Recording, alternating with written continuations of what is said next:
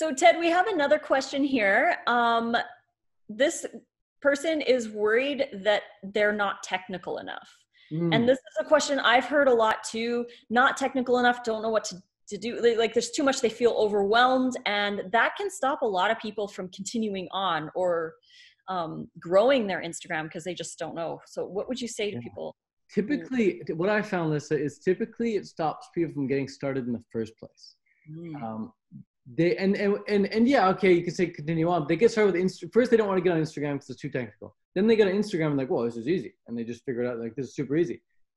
And then it's like, oh, do you know how to put a link in your bio? I'm like, oh no, I never done that before, so they don't do it. And they figure it out like, oh, that was super easy. And it's like, oh, I need to go live. Oh, I don't know how to go live, and then they don't go live. Then they go live and like, oh, that was so easy to go live, right? Or how to go live with somebody. How do you invite someone onto a live? And they don't do it, and then they do it, and it's easy. Same goes for uploading a YouTube video, creating a Facebook page, creating a funnel, creating an ebook, right? How easy is it to actually create an ebook when you know how to create an ebook? Oh, so easy. It takes a little time, but it's easy. Yeah, it's very easy. But only because you know how, right? Now, if I was to say to you, Lisa, how do you multiply 487 times 64 in your head? You'd be like, I don't know. So to you, would you say that's easy? No. Okay, but to a mathematician who that's all they do is just do big equations in their head, to them it's super easy because they know how to do it. Not because they're smarter than you, just because they learned how to do that equation in their head. So same goes for figuring stuff out online. And when it comes to growing your Instagram, it's we teach the easiest way possible, right? We really simplify it and make it so my grandma can follow along. And she's like 93. So we simplify it. But if there's anything outside of that, like let's say I want to sell an ebook, or let's say I want to create a video course or offer coaching, how do you do that? Where do I begin? Well, anything technical related, yeah, it can be overwhelming at first initially, and that's a really, really, really, really good sign for a couple of reasons. Number one, it's a sign that you're headed towards growth. And if you're not growing, you're dying. So you want a bit of overwhelm. When there's too much on my plate, I'm like, dude, give me more, put more on my plate. I want to bulk up here, right? I want to get my brain strong. If you don't use it, you lose it. That's the second thing. That's the first thing. It means you're headed towards growth. The second thing about being overwhelmed and feeling technically like incompetent is it instantly makes you realize why there's no competition, because nobody's willing to figure stuff out. So if you can just have that, or at least develop that skill of wanting to figure things out, you become so valuable. And like there's no competition, because every time you figure something else out, it's like hopping over another rail that like someone else has to like hop over. And like most people aren't willing to hop over things. Most people are just like looking, scrolling all day, not hopping over shit. They're just scrolling through, you know? So it really makes you realize there's no competition. But here's how whenever I come up against technical hurdles, which I come up against because I'm constantly trying to grow, and I seek them out. I'm looking for them. I'm like, give me another technical difficulty. Let me try and figure this one out. When I come up to one, here's what I do. I use something called the Big Four, okay? The Big Four. First thing I use my own brain, and I try and figure it out. Most cases that fails me, and I just stare like a deer in headlights. I'm like, I can't actually figure it out. But I try. I make an attempt, okay? I click around. I give faith in the developers of the program that they should have made it super easy for me to use. I assume everything's going to be as easy as an iPhone or something, right? Which you can't really mess up. You take it out of the box and it works. I'm assuming all softwares are like that until proven otherwise. Okay, so that's number one. I use my brain. Number two, if I can't figure it out, I go on Google and I type how to blank. In fact, how did we get this Zoom figured out? Right. For example, teach this. Yeah, so we wanted to have a side-by-side in Zoom. I wish we could do side-by-side. I don't know how to do that. And we couldn't figure it out. We're like looking, we're clicking, we're using our brains, we're trying to figure it out. Oh, is there a way to set it up? We did hop to step 2, where we did do some Google searches. What did I Google? You Googled how to do side-by-side video in Zoom. How to do side-by-side Zoom. It was basically the question that we had, and we just Googled it. And then I was kind of clicking around, and then I found a button. I was like, ooh, and I clicked it. What about gallery view, top right?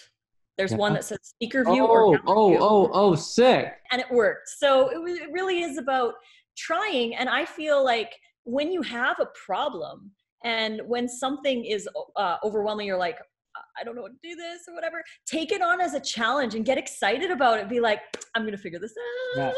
Oh, did we do it? Got it. Is that it for real? I hope I so. think it is. I think yeah, it is. I think you got it. Okay, well, let's hope it works. We figured it out so much faster together because we worked together on it, right? And so if you really can't figure something out, mastermind with someone, mastermind with a friend or a family member or something. Say, hey, can you figure it out? And try and get a friend to figure it out. Maybe send it to a few friends on Facebook. Say, hey, can you figure it out? And that's again, if Google fails, go to Google as your first use your brain.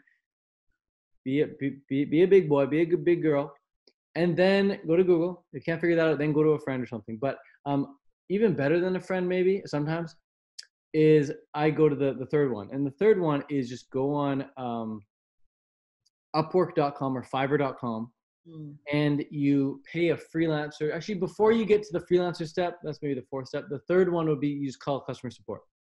Okay? Yeah. So because of COVID right now, customer support kind of sucks. It's like overwhelmed for some reason. I don't know why they use COVID as an excuse to lower their customer support. In fact, they should jack it up, have more customer support because more people are on it. But anyways, that's another story. Call customer support or send them a message, and I get like at least 75% of all my questions and concerns answered just by a simple support ticket on customer support. You may think, Ted, you're a genius. You figured all this stuff out. I just ask customer support a lot of questions. I asked a lot of questions. So would be the third thing. The fourth step to figuring stuff out technically is you then just hire someone who knows how to do it. You just hire them to know how to do it. To fix certain glitches or things on my website, or if I don't know how to do something, or even if I don't want to do something, maybe I have to like take all my writing on here. Maybe I have to take this and like put it into like a Google Slide spreadsheet or something, and I don't want to do that. It sounds like a lot of work. I'll just go on the internet. I'll take a picture of this, okay? I'll send it to someone on the internet and on Upwork.com or Fiverr.com, and I'll just pay them $25 or $20 to take care of the problem for me. Like, hey, can you please put this in Google Slides? Here's how I want it to look. And give them an example of what I want it to look like. They match it up. They do their job. They get $25. That's like a week's wage for them. They're super happy. I'm super happy. Totally worth $25, and it's done. I didn't have to even lift my finger technically wise. Technologically wise, all I had to do was go on Upwork or Fiverr.com, make a post, and give someone some work. And it feels good giving them work. They're happy. They solve the problem, and I get the job done without having to lift a damn finger. So yeah, I did for my intro for my YouTube videos. I had no idea how to make the intro or what I wanted. So I actually went on Fiverr and I found some examples that I liked, and I just contacted the creator and I said, hey, can you change it and do this and this and this? And they said, yeah, for sure. So they did it. Now I know how to make my own, and I've made a couple for other people already. But at the time, it was so much easier just to pay somebody who had the talent. They have the talent, so they're willing to do work. Totally. You got to be willing to separate yourself from money temporarily to get something that you want. A lot of really poor people, no offense to any poor people. I mean, I even know some rich people who are like this, but it's usually poor people. They're like so attached to the money that they won't spend it on anything, even if it's going to help them, even if it's going to help them get what they want, right? And what I found is that if I just spend some money, it comes, especially on my investing in myself, right? I'm investing in the intro, I'm investing in my growth, I'm investing in my knowledge, I'm investing in saving time, right? Every time I spend some money investing in myself, it comes back like twofold. And I'm like, oof, I just made some more money because of that, right? Mm-hmm.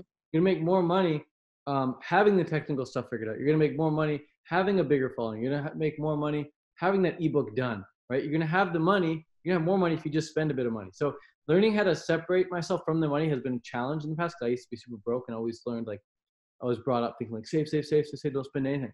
But now that I'm getting older and wiser, I'm like, wow, I can save so much time just paying people to do stuff for me that would waste my time. Like yesterday, I paid someone on Craigslist $50 to come and take all my garbage and recycling away. Yes, I could have driven to the garbage and recycling place myself. It would have taken me half an hour, but half hour there, half hour back, that's an hour. My time is worth more than $50 in an hour. Or I could have waited till next Friday and put it out by the side of the road, but I don't want to deal with next Friday. I want to get it done, cleaned out of my house now. So $50 done, right? So why are we talking about spending $50? Because we got to learn, if we want to overcome something technically, we can either figure it out ourselves, we can Google it, we can ask customer support. Last case scenario, pay someone $20, $25 to get it done for you. Holy, you'll save so much time. Yeah, and a lot of headache too. And a lot. Because if it feels overwhelming and someone else can do it for you for 25 bucks, then it's a lot easier. You'll get it back, you'll feel good and ready to move on to the next step. Lissa and I, we got some stuff transcribed in the past where we talked for like an hour or two into our voice memos on our phone, and we had a big hour-long recording of our voice. And like we're thinking like, oh, should we like type it up? And we're like, oh, it's not why we spend all the time typing it up. Let's just pay someone $15 to type it up for us. Right now we have a full transcript that can be converted to an ebook very easily. Mm-hmm. Amazing technique. So anyways, that's how you overcome technologically difficult stuff. Understanding that first and foremost, it's an indicator that you're in growth mode, you're in the growth zone. And it's also, if you can overcome that, there's just one less rung of competition anywhere near you. Awesome. Love it. Thanks, Ted.